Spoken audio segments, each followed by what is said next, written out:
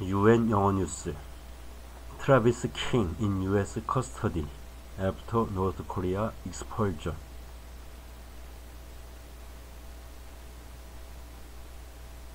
Travis King has not been seen or heard of since he left South Korea in July. US soldier Travis King, who fled from South to North Korea in July, is in American custody after being expelled by Pyongyang, officials say. Private King was transferred into US custody in China before being flown to a US military installation. The 23-year-old reconnaissance specialist illegally crossed into North Korea in July. North Korean media said he had fled because of inhumane treatment and racism within the US military. A senior administration official said on Wednesday that after months of intense diplomacy, Private King had been returned to US hands and had spoken to his family. We can confirm Private King is very happy to be on his way home, and he is very much looking forward to reuniting with his family, the official said. We are going to guide him through a reintegration process that will address any medical and emotional concerns and ensure we get him in a good place to reunite with his family. The official added that the US made no concessions to secure his release. After being met by US officials in the Chinese border city of Dandong, Private King was taken by a State Department aircraft to a US air base in South Korea. He was expected to return to US soil on Wednesday afternoon, according to State Department spokesperson Matt Miller.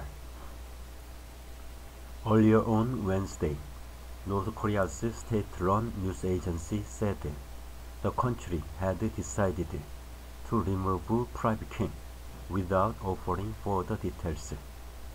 The relevant body in the Democratic People's Republic of Korea has decided to deport US soldier Travis King, who illegally entered the territory of the Republic in accordance with the laws of the Republic, it said.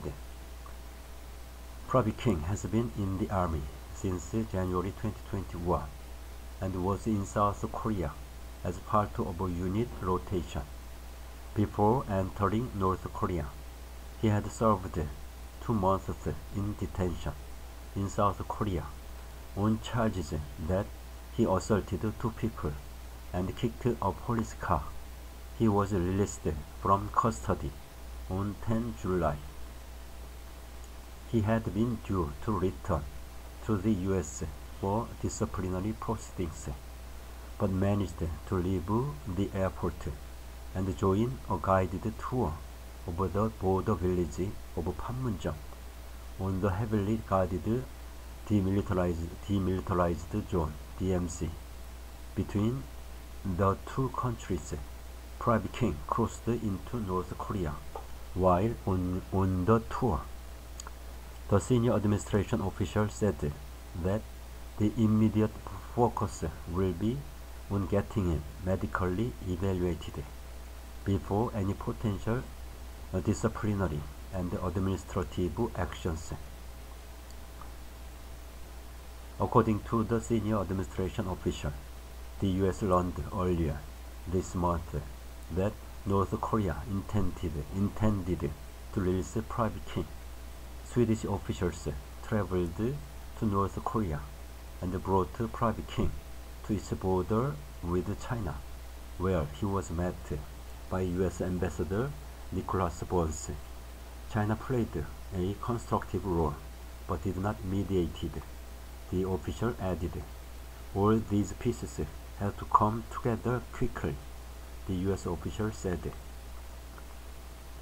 As the U.S. and North Korea have no diplomatic relations, Sweden's embassy in Pyongyang has traditionally negotiated on behalf of the U.S. A Swedish embassy spokesman confirmed that the country had acted within its role as a protective power for the U.S. in North Korea during the King case. Jonathan Franks, a spokesman for Private King's mother, Claudine Gates, said in a statement that she will forever be grateful to the U.S. Army and its partners for a job well done. The statement added that Private King's family does not intend to give any interviews for the foreseeable future. His relatives have previously told the U.S. media that he had experienced discrimination while serving in the U.S. military. They have said his mental health suffered during his time in South Korean custody. In an interview with the Associated Press news agency last month, Ms. Gates said her son had so many reasons to come home. I just can't see him or ever wanting to just stay in Korea when he has family in America, she said. Frank Aum, a North Korea expert at the Washington DC-based U.S. Institute of Peace, said that Private King's 71-day detention was fairly typical in cases of U.S. citizens held in the country who are not perceived to have committed a major crime. Some analysts had speculated Pyongyang might have opted to use the U.S. soldier as a diplomatic bargaining chip. In previous instances, North Korea has insisted a senior U.S. representative travel to the country to negotiate any American detainees' release, though there is so far no indication that happened in this case. They, North Korea, have believed that may be some way to help restart talks, said Mr. Aung, who was previously a senior advisor on North Korea at the office of the U.S. Secretary of Defense. But it didn't seem like North Korea was interested in doing that this time. That may be a reflection of the fact that North Korea is not interested in engaging with the U.S. at the moment.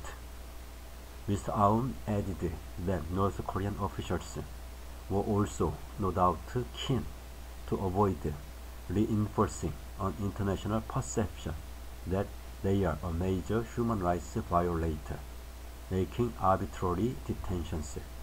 State Department spokesman Matt Miller said on Wednesday that while the U.S. is open to diplomacy with North Korea, the country's government has repeatedly rejected the possibility. Mick Mulroy, a former Deputy Assistant Secretary of Defense and CIA paramilitary officer, told the BBC it is a good thing that Private King was being returned to U.S. custody, although he's a young man that made some mistakes. He is a U.S. soldier, and it was important that we did everything we could to bring him home, Mr. Mulroy added.